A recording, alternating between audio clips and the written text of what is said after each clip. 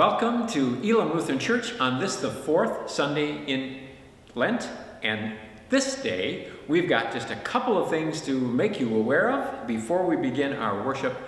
The big news is that next Sunday, the 21st of March, we will begin to have in-person worship. And that means that you can come here at 8 o'clock into the fellowship hall for worship. You can come to the sanctuary at 9:30. A couple of things to keep in mind. When you're in the sanctuary, for instance, we will be seating people in every other pew.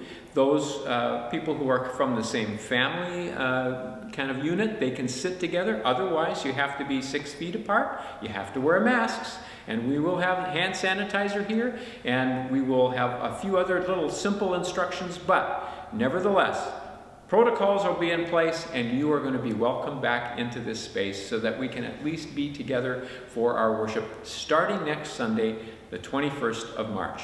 Now, in case you're thinking, well, hey, I don't feel welcome, or not welcome, but comfortable, and I'm not sure I want to come back to worship, just know this. We will be live streaming the services, and you can either watch it in real time at your house, or if it turns out you can't watch it right then, we will upload it later so that at a later time it'll be on our website and you can watch the service at a time that works for you. Just so that you know, just because we're opening up and we will have in-person worship services doesn't mean we will disappear from being online. You still can access our worship that way, and we hope that you will be able to do that until you're feeling comfortable enough to come back into the space and join us for worship. One other thing I want to make you aware of, and that is that also this Sunday, the 14th, at 6:30 in the evening, there's going to be a special event, a special service. This service is a COVID-19 kind of one-year retrospective. It's a time where a number of congregations from the St. Paul Area Synod are getting together to do a service, to honor those whom we have lost, and to pray for those who have been suffering in the midst of this pandemic. So this is a whole year that we have faced this pandemic. This service will be a really good opportunity for us to be united in prayer together as congregations across the St. Paul Area Synod. You can access that service online by going to the website, the spas-elca.org. That's the website. If you click on that, you'll find the event for the 1 year later COVID-19 service. Click on that and it'll take you directly to the Facebook page where the service will be found. So I hope you can join folks in that kind of commemoration and a time of prayer. That is 6:30 on today on March 14th. Those are all the announcements that I need to make right now. I would simply ask that you take a moment to take a deep breath, center your thoughts, your hearts, as we begin our worship time together.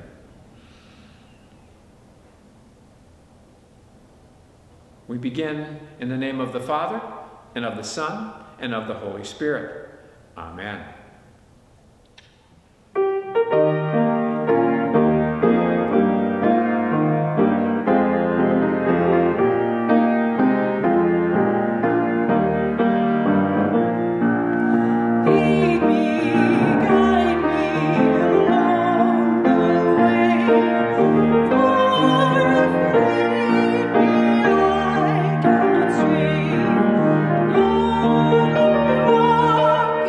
Stay.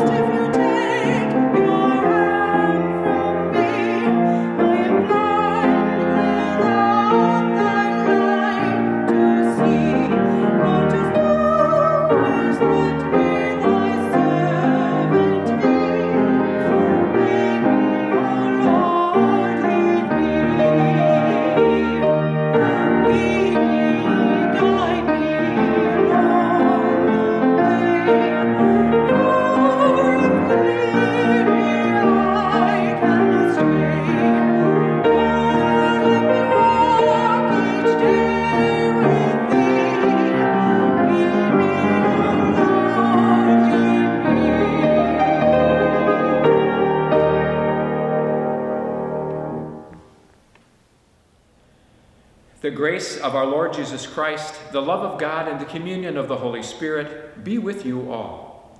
Let us pray. O God, rich in mercy, through the self-sacrificing love of your Son, you lifted up this fallen world and rescued us from the hopelessness of death. Lead us into your light, that all our deeds may reflect your love through Jesus Christ, our Savior and Lord, who lives and reigns with you in the Holy Spirit, one God, now and forever. Amen. The first reading for today comes to us from the book of Numbers, chapter 21, starting with verse 4. From Mount Hor they set out on the way to the Red Sea, to go around the land of Edom. But the people became impatient on the way. The people spoke against God and against Moses. Why have you brought us up out of Egypt to die in the wilderness? For there is no food and no water, and we detest this miserable food. Then the Lord sent poisonous serpents among the people, and they bit the people, so that many Israelites died. The people came to Moses and said, "Why have we sinned by speaking against the Lord and against you? Pray to the Lord to take away the serpents from us." So Moses prayed for the people, and the Lord said to Moses, "Make a poisonous serpent and set it on a pole, and everyone who is bitten shall look at it and live." So Moses made a serpent of bronze and put it upon a pole. And whenever a serpent bit someone, that person would look at the serpent of bronze and live. Here ends the reading. The gospel text that is in front of us for this fourth Sunday in Lent comes to us from the Gospel of John, the 3rd chapter, starting with verse 14. I'd like today to be able to just kind of walk through the text with you. I'm not sure if you're aware of it, but on Tuesday mornings at 9 o'clock every week, we've started doing a text study. That means that we talk about the texts that are coming up the following Sunday. And so last Tuesday, we gathered a group of people together and we were talking about the text, both the Old Testament, the text from Numbers, which you've heard, and now the text that you're going to hear from the Gospel of John. And, just like anyone else, when I read these texts, there are certain things that show up in there that I think, I'd like to talk about this. There's so much here. What does this mean for us? How can we talk about this in a way that will give us something to hold on to take with us in terms of exercising our faith in the week ahead? But what happened this week, which happens from time to time and which is good, is that I found out in listening to the questions that people were asking that really the things I may want to talk about in this text may not be the most important things. And so today, as we walk through the text, I want to lift out the things that I heard from people who were asking questions, and that's where I want to focus some attention. So let me just give you the text. We'll read through it, and this is from John chapter 3, starting with verse 14. If you want to, you can push pause and go get your Bible if you don't have it, and you can follow through, and we can kind of work on this text together, if you will. All right? So here you go. Verse 14, chapter 3. And just as Moses lifted up the serpent in the wilderness, so must the Son of Man be lifted up, that whoever believes in him may have eternal life. For God so loved the world that he gave his only Son, so that everyone who believes in him may not perish, but may have eternal life. Indeed, God did not send the Son into the world to condemn the world, but in order that the world might be saved through him. Those who believe in him are not condemned, but those who do not believe are condemned already, because they have not believed in the name of the only Son of God. And this is the judgment, that the light has come into the world, and people love darkness rather than light, because their deeds were evil. For all who do evil hate the light, and do not come to the light, so that their deeds may not be exposed. But those who do what is true come to the light, so that it may be clearly seen that their deeds have been done in God. That's the scripture for today. Whew. I don't know which words kind of stuck out for you, which ideas caught your attention. Clearly, this is that passage that has the most famous Bible verse probably in all the world, John 3:16 right there. And we're going to talk about that in a second, because there might be some things there that we haven't really considered before. But I wonder what the words were that stuck out to you. Now, this text, like any text, can only really be understood if it's part of the larger context, if we understand how it fits into the story. And I know I've probably said this before, but I've related the comment that any text which is taken out of context is really just a pretext for us to talk about whatever we want to talk about, or hear the things we're ready to hear. So in order to get around that, we have to go and listen to the whole story, figure out what the context is so that we can hear more clearly, not just what we want to hear, but what the story, what the verses are trying to tell us about the truth that is there. So just these comments. This is chapter 3 of John, like I said, and it is 11, 12 verses that start out that chapter are really talking about a visit that Jesus and Nicodemus have. Nicodemus and Jesus talk about a lot of things.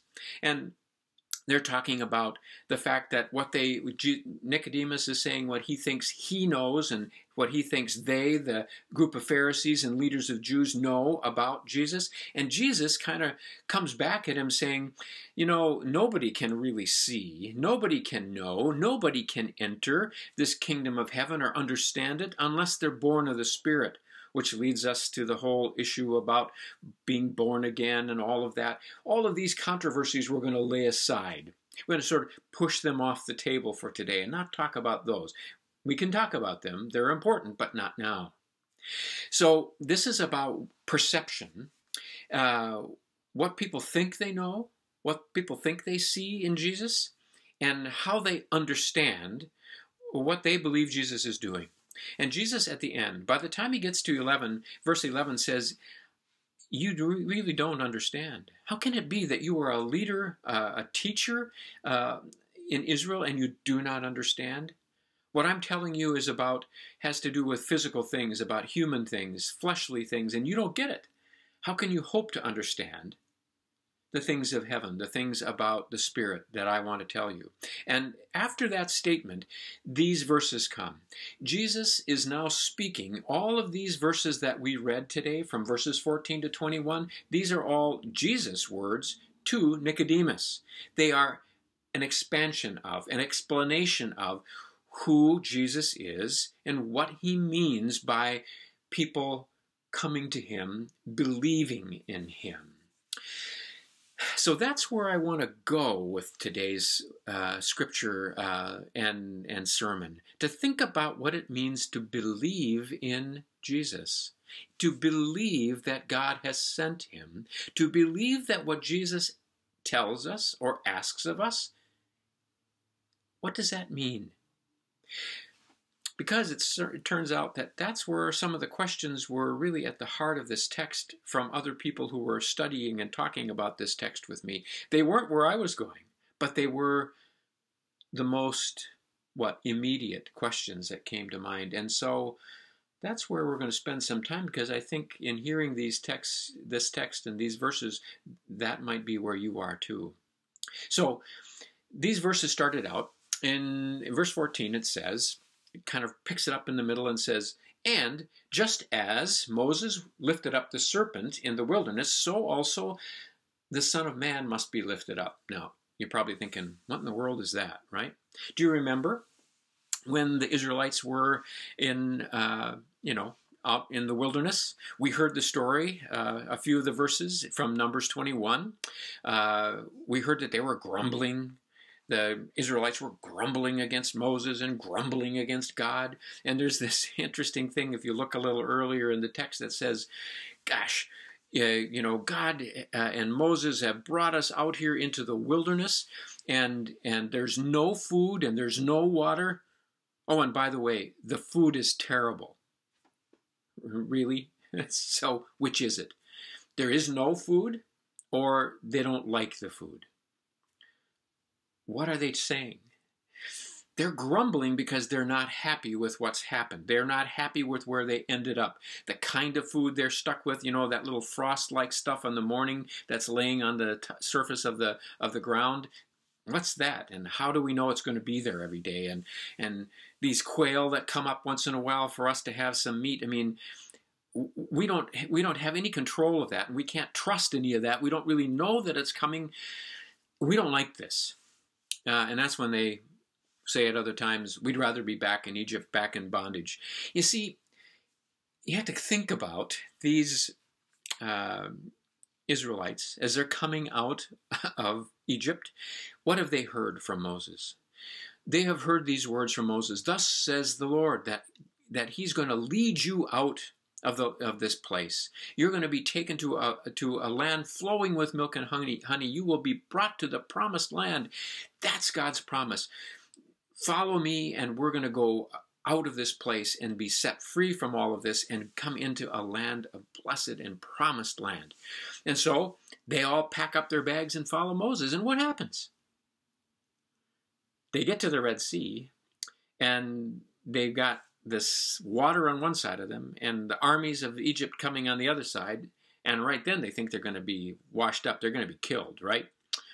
But God makes a way for them to cross across this Red Sea on dry ground. And wonder of wonders, miracle of miracles, they are free. The Egyptian army is lost, and they are free, and they're able to be in this new land. Ah, that's wonderful. And then they turn around and look at the new land, and what is there? Not what they expected. One of the commentators, one of my favorite people, he was a professor of mine back at seminary, Terry Fretheim, who unfortunately just died not long ago. He makes this comment about what the Israelites are facing as they come into the promised land. He's saying to them, he says that, what does it mean that they're suddenly facing this wilderness? It seems permanent. They're stuck there. And 40 years is a long time in a sandbox. How do they get out of here? What are they supposed to make of this promise that they were going to end up in this wonderful land? What does it mean, Fretheim says, for God to create a people out of those who were no people at all? The grandest, he says, of all creative acts, only to leave the rest of the world that he gives them in chaos. In other words, God takes this people, makes of them his people, leads them into this land, but the place he leaves them is in chaos. It's a mess. It's not at all what they were expecting. Again, Fretheim says, the promises have been spoken, but who can live on words alone? The hope has been proclaimed, but the horizon keeps disappearing in the sandstorms. Trust in God turns to recalcitrance and resentment. Faith erodes with the dunes, and judgment is invited to share one's tattered tent. This isn't the kind of salvation or redemption they expected. The redemption now looks pale, unreal. Saved from what, for what? We were better off where we were before. It's hard for us sometimes to think about what that must have been like. All we think, oh, but they did get saved and everything was fine. Yeah, but it wasn't that way for a whole generation of people who perished in the wilderness. Look, a simple story. My heritage is German-Russian. I know that's kind of out of place with all the Swedes in this area, but I'm German-Russian. And I come by that, by the fact that in the late 1700s, mid to late 1700s, a number of people from Germany emigrated into Russia because Catherine the Great invited people to come and fill up lands that had become vacant. Catherine had been fighting many wars and many people were killed, and so now there were abandoned farms around the borderlands in what is now like Kazakhstan and Kyrgyzstan and places like that. So anyway, the Germans went and lived there because it was free land, right? Woohoo, it's going to be good. And they could start a new life.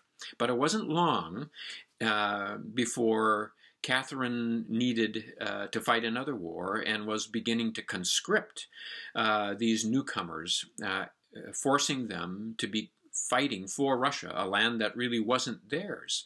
And the reason she did this was because she had, in the good times, said to all the nobles and those elites, the people who had degrees and the people who had wealth, she said, you don't need to fight the wars anymore. And she sought the workers, the serfs, the people who were out in the fields and the rural areas and these newcomers into the land, she made them fight their wars. And the Germans didn't want to do that, so they ran away. They did. They emigrated again, this time many of them to America and some to other places. That, in that late 1700s, is when my great-grandparents came. They made a journey here. To again find free land, and it was my great grandparents and those people who were emigrating around my great grandparents who emigrated. They kept thinking they were going to a new land, a better place, and what happened when my relatives came, to those first of them who settled in North Dakota, they got there late in the season. It wasn't enough time to build these little sod huts that were the sort of standard homes at the time. Winter was coming, it was coming fast, so they had barely enough time to build tiny little shelters, and as a matter of fact, for a while, my great-grandfather dug a hole in the ground and took those little horse-drawn wagons that we called buckboards and turned it upside down, took the seat off and turned the buckboard upside down. That was the roof of his home, and he lived in a hole in the ground, cooked by the fire outside. I wonder how often he must have thought to himself, what kind of a place is this? What have I come to? Could he believe the promises that this could be a new land? Hard. And that takes us to that word believe. How many times did you hear that word believe here? It says here, whoever believes in him, in verse 14, could have eternal life, that is, believing in the Son of Man. And again, when we get to that, our famous 3:16, whoever believes in him may not perish but have eternal life. Again, in verse 17, we're going to hear, or verse 18, excuse me, those who believe in him are not condemned. Those who do not believe are... Again and again, we see the word believe. What does it mean to believe? For the Israelites, for people like my relatives who immigrated in places, believing a promise wasn't just words or ideas. It wasn't some philosophy. It was something they trusted. To believe is to trust, and that's what the word means. In Greek, the word pisteuo or pisteuon, which is what is here in this text over and over again, that the meaning here, to believe God, is to trust in, to have confidence in God. That means to lean into it. Like I've said before, this is not just an idea, it's doing something about it. It's living in a certain way. A way to think about this, a mental image of it is this. Back in the day, there used to be people who would have stretch wires across Niagara Falls. These high lines, they would stretch from one end to the other, and they would take a wheelbarrow and push it across the high wire high above Niagara Falls. And more often than not, what this person would do is to go to the crowd and take somebody from that crowd and say, would you be willing to sit in my wheelbarrow as we go across Niagara Falls? Now, the crowd there could say, yes, we believe you can do it. We believe you can do it. And he'd say, okay, get into my wheelbarrow and I'll push you across. You can come with me. What do you think? Was it easy to find people to do that? Would you have gotten into that wheelbarrow? Huh? To believe, to trust, to lean into, to have confidence in, is to get into that wheelbarrow and go. Right? That's what this word is about. To believe, to trust in God, in Jesus Christ, in the things that Jesus is telling us. And not just what he's telling us, but in the way he is going to be living, in the way he is. I am the way. It's not just to have faith from a distance. It is to put your confidence in and to go with, to get in that wheelbarrow and go where Jesus is going to take us, to live a different life. Jesus is headed to the cross to be lifted up as that serpent was. The people who were there in the wilderness, bitten by serpents and needing to be saved, they had to look to a pole upon which a bronze serpent had been put. And why the serpent?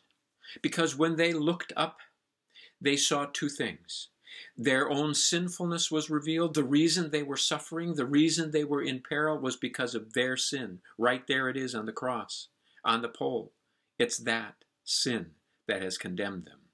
And it's only by looking at that, recognizing it, and trusting in God's promise that now they would be healed, that they come to fullness. But they would look at that and be healed. There in the midst of their wilderness, not when they were delivered, but in the wilderness, God came to them. Even there amidst and in the presence of their enemy, they are saved by God's promise. That's what makes it work. And in that same way, Jesus, the Son of Man, must be lifted up. So that when we look now at the cross, we also see something revealed. Two things: our sin and God's way of salvation. We look at that cross and we see the bloodied, beaten, suffering body of Jesus. And what we must understand first is that that is the result of our sin. It's not a few things that we did. Sinfulness that is loose in the human condition breeds actions that are destructive, hateful, violent. Jesus wasn't coming to forgive my actions of sinfulness or yours. Jesus came to defeat the power of sin and death and evil, so that he would take that into himself, and in his death, the power of those things would die as well. But unless when we see that image of Jesus on the cross, we understand that it is our participation in sin that nails Jesus to the cross. Unless we accept and acknowledge our participation in that, we cannot understand our deep need and our desperate situation, that the only hope for us is that the love of God in Jesus, revealed also on that cross, is our way of salvation. A death of someone on the cross does no good unless it's connected to the promise of God. God so loved.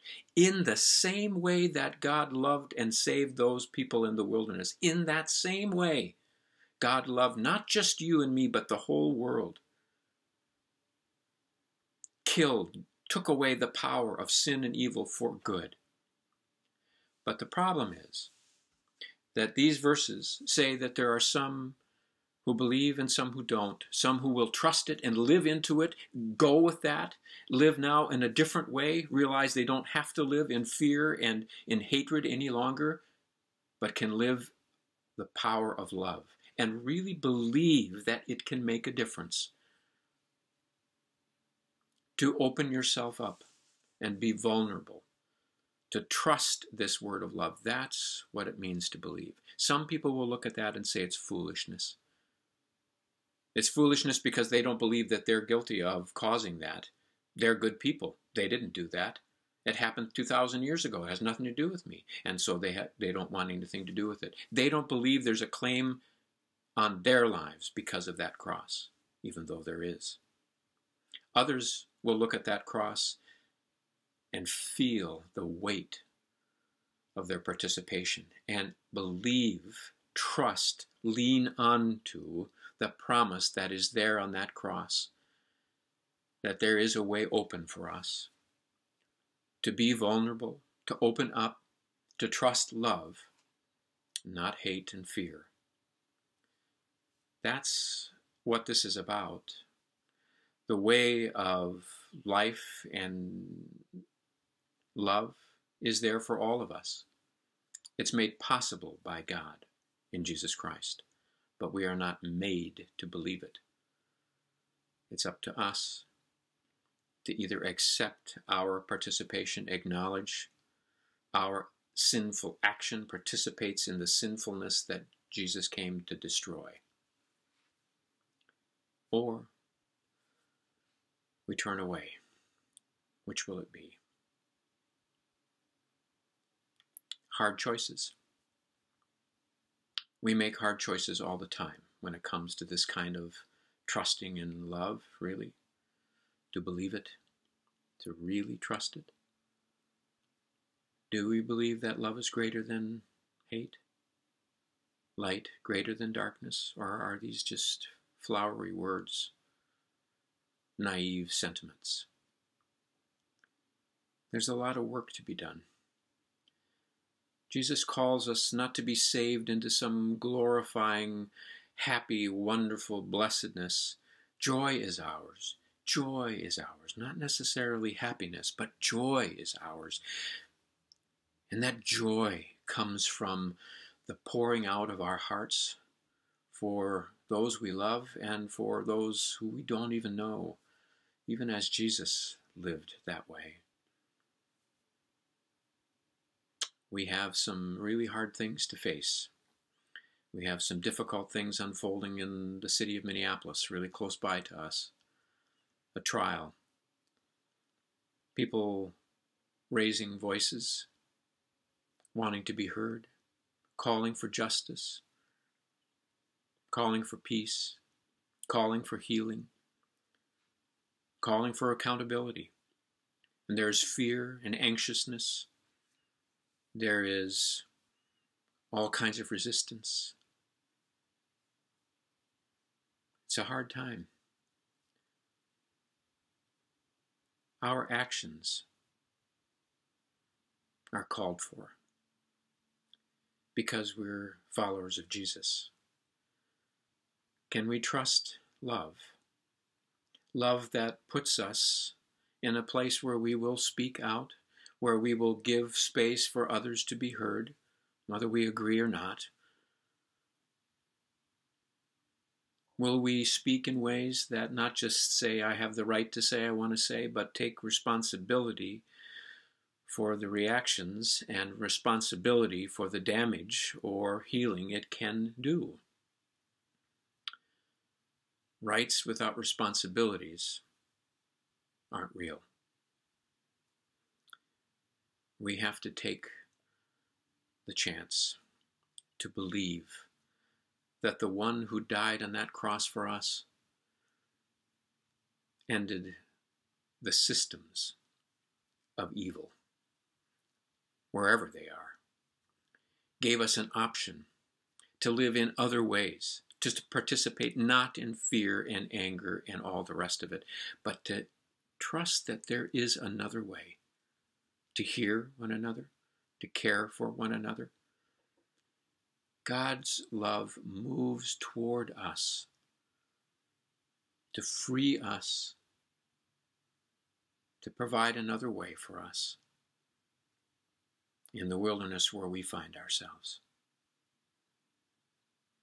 emotionally, physically, spiritually. Here in the wilderness, God makes a way. Look up to that one who has been lifted up on the pole outside the city of Jerusalem, for you, for me, for the cosmos, for all people. And let us do our own soul searching in these days ahead as to what the call of God is for us, how we live out this love, show our trust and confidence in Jesus by letting him lead the way into conversations with our sisters and brothers of color, sisters and brothers who are white, with whom we differ. All of us, we belong to God, and there is a way for us to be human, really human, as God intended. God's love moves first to us and makes the way possible for us to move next. Let us, in the power of the Spirit, go forward. Amen.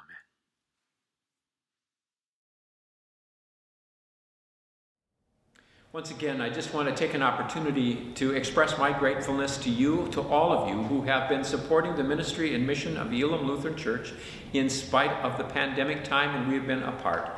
I want you to know that because of your giving, the things that we've been doing, providing the scholarships to students in Tanzania, providing food and supplies to people who are needing to be in the homeless shelter at St. Andrews and Hugo, the things that need to be done have been continuing to be done because you have been willing to support that work. You know that the work and the life of Elim has not ever been closed down. We have continually been about the work we're called to do. Thank you for your support. Thank you for your passion for this ministry.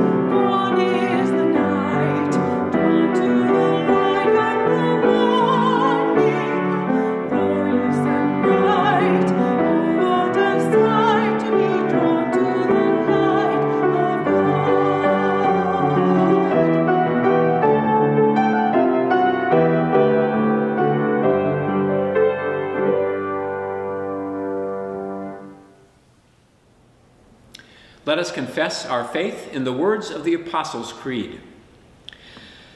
I believe in God the Father Almighty, creator of heaven and earth.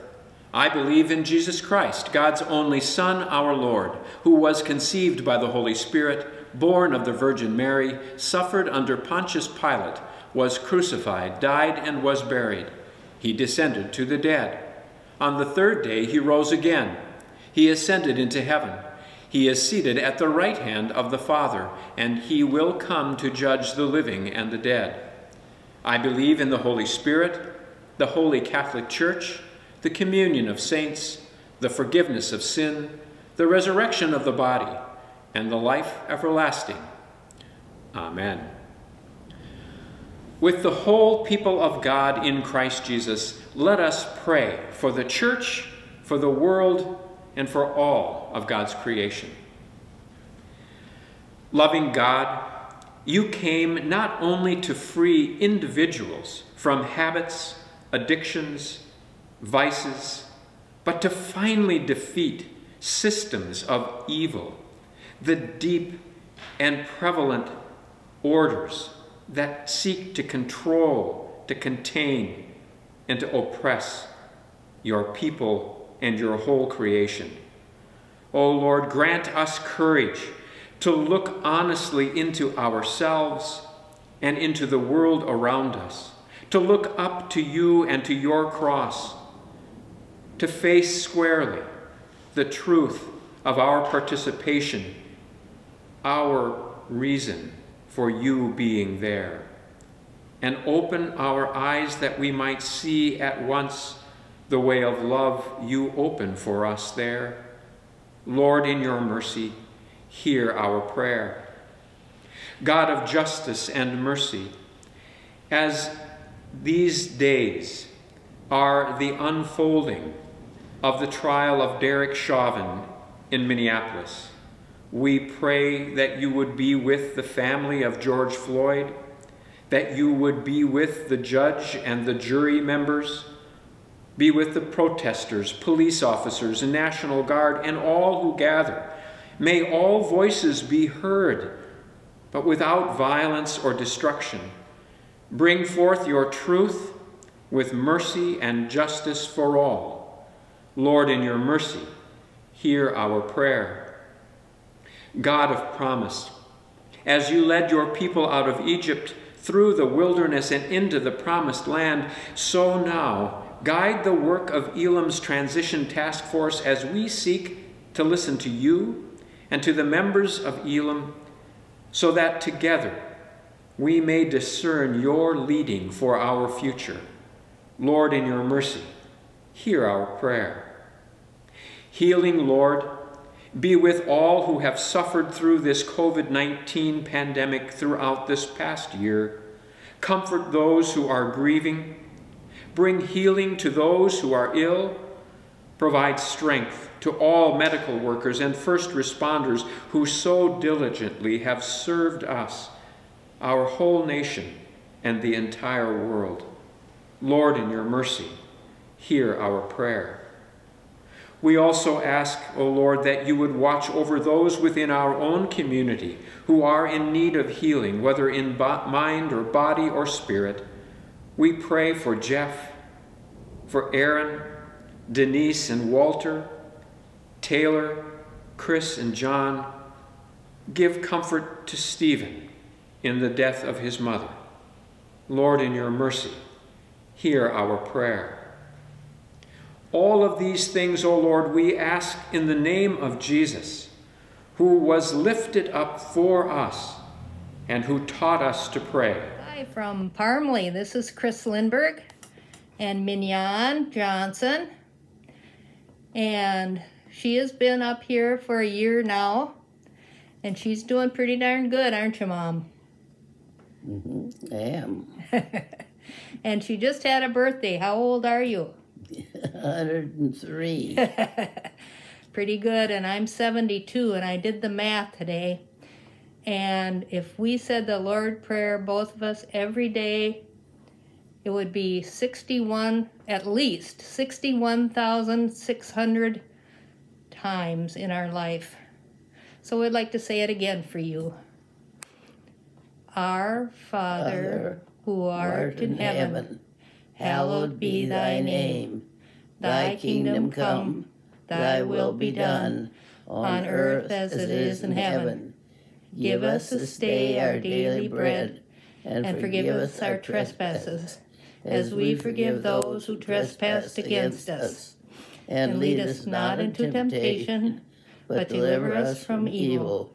For thine is the kingdom, and the power, and the glory, forever and ever. Amen. Now, as we prepare to leave the spaces we are in and move into the rest of our day and into the week ahead, go with this blessing. May the Lord watch over you, bless you, and keep you. May the Lord's face shine on you with mercy and with grace. May the Lord look upon you with favor and give you peace. In the name of the Father, and of the Son, and of the Holy Spirit. Amen. Go in peace and serve the Lord.